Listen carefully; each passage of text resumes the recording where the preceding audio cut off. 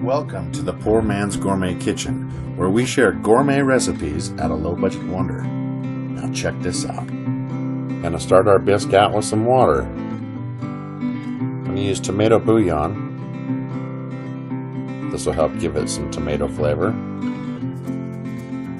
Give it a good stir. And set your heat on medium. Now, as far as our vegetables go, we've got some onions, tomatoes, ginger, parsley up top, some basil, carrots, some celery. This is what we'll be using.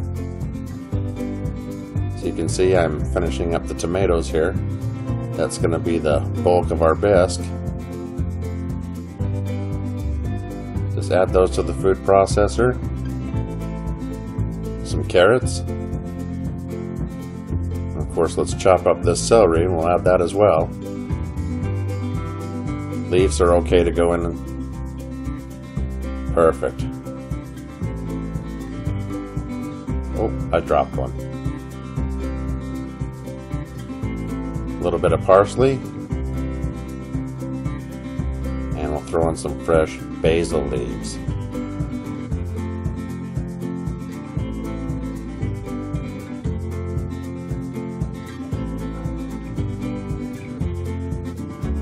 Now that we're secure, go ahead and blend this for a bit.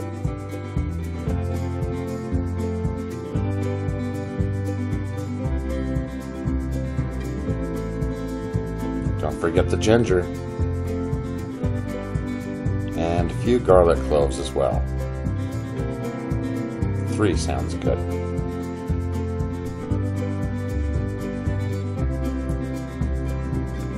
And once again, we're going to blend.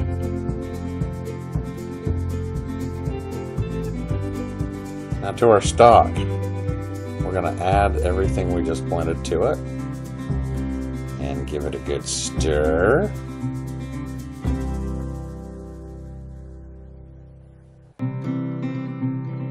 Some red wine. This is a sweet burgundy wine. It'll enhance the flavor. Now back to the cutting board, I'm going to cut up an entire onion. That'll be our next step here as we go to the skillet. But you want all these just nice congruent slices. And there's my daughter and my wife. Don't mind them. They're really hungry for some lobster bisque. Hot pan and some butter. Take all that onion to it. We're just going to saute this for a while. We're going to get it to where it's just about caramelized.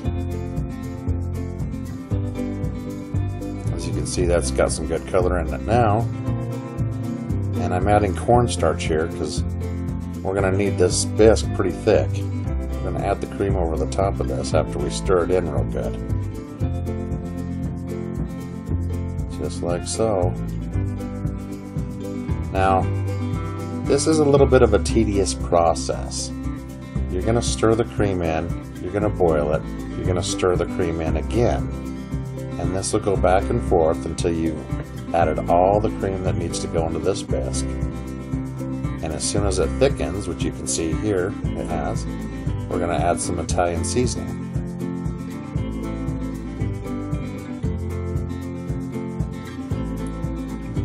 Italian seasoning has thyme, marjoram, rosemary, sage, basil. So obviously those are some good ingredients to add for flavor. Now see how it's thick enough? It's ready to be added to the soup. Now this tomato is rolling boil, which is good. As I'm adding this, it'll incorporate a lot better. And you can see that the bisque gets its thickness from adding this boiled cream. Give that a good stir. And we're going to let it reduce.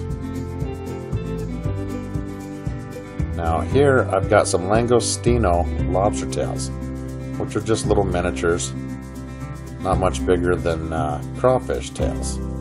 But I'm taking half of it and we're going to cut it up thin. This first half I'm going to add to the bisque, so as it's reducing, it gets the lobster tail flavor. This half we'll add later, okay? So break it up, add the first half, chopped up small pieces first.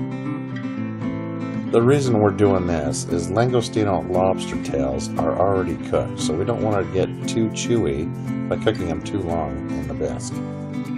But we do want the flavor, so we'll stir that in and let it reduce. Add some pepper, and we'll wait for this to completely reduce. Like that. You can see I've lost about a ½ inch. Now we're going to add the rest of the tails. This tells you that it's thickening up exactly the way you want it to. So you can see here, it's getting pretty thick. See how it floats and stays right there on top when I lift it up? It's not dropping to the bottom. So that tells you you're ready to serve. And what I've got here is miniature French bread. It's sub-sandwich style. We're chopping it up here so we can toast it. Looks good, doesn't it? In fact, I think I'll eat this piece right here.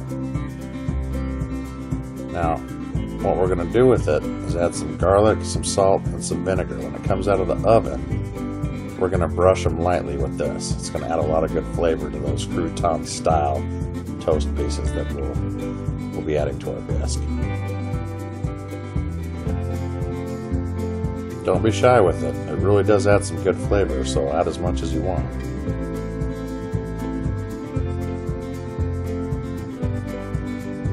Doesn't even hurt to throw a few of those chunks on there if you want. It's good. Throw them right here on the side of your soup bowl. Start adding your bisque.